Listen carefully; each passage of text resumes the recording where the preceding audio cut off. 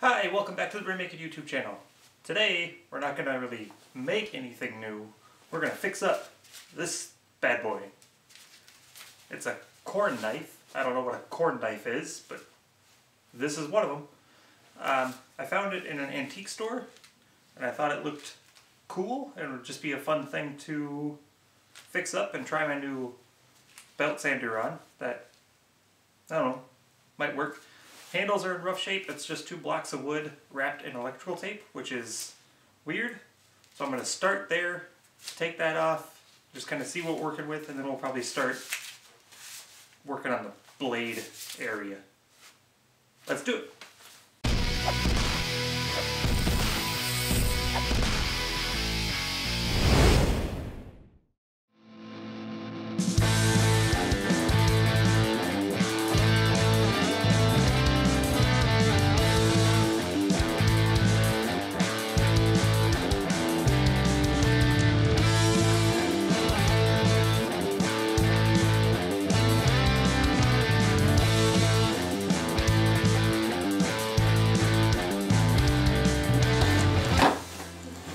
So it wasn't just electrical tape holding those on.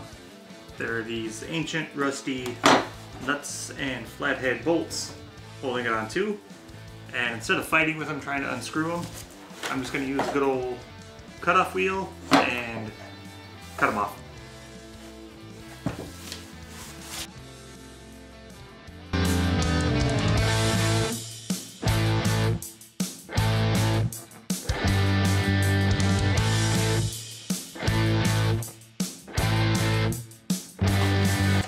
There we go. And it's free. Yeah, in here, that's pretty rusty. So I'm gonna go to the sander, the belt sander now, and just see if I can clean all this up. And I might establish a new, I don't know what it's called. A new part here where the blade stops and the handle will come up to. Yeah, whatever that's called. Somebody will probably tell me, but for now, we'll just call it a handle stopping pointy thing. Technical term.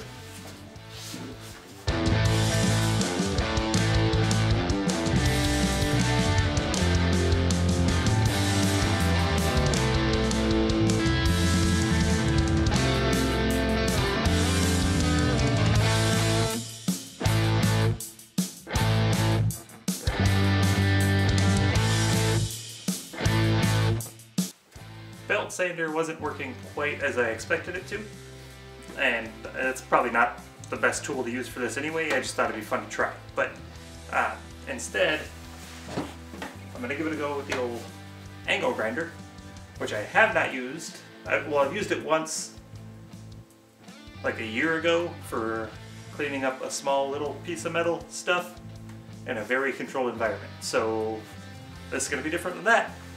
So essentially this is my first time trying to use an angle grinder. I got the 36 grit flap disc on there, and we're just going to try to get down to shiny metal and see what happens.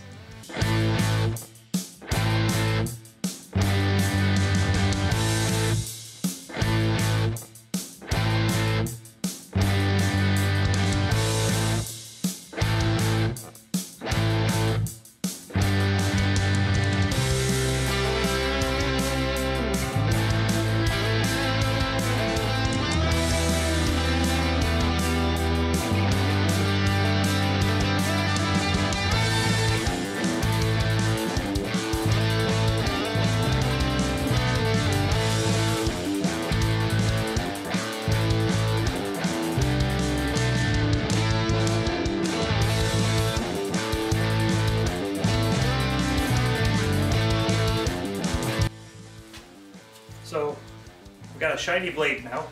It's cleaned up. I got all the black off of it, so it's not sharpened yet, and it's not fully sanded. So I still got work to do there. But now I want to start getting the handles, and for that I have this, what was the middle section of the Paduk I used for my notebook journal that I customized. I'll put a link somewhere to that. But it's about a 1/4 inch thick, which I think is going to be a nice thickness for the handles to get started. So I'm just going to cut those out and start kind of getting a rough shape of the handle done.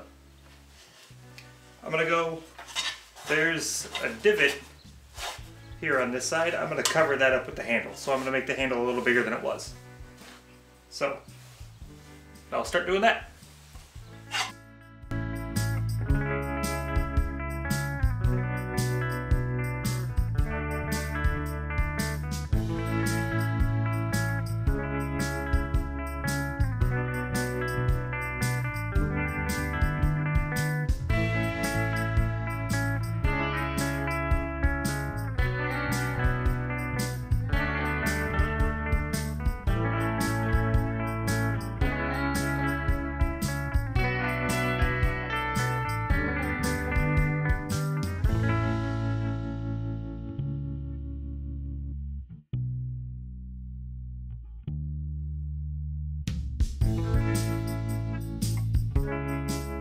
So I've got the metal part, the blade,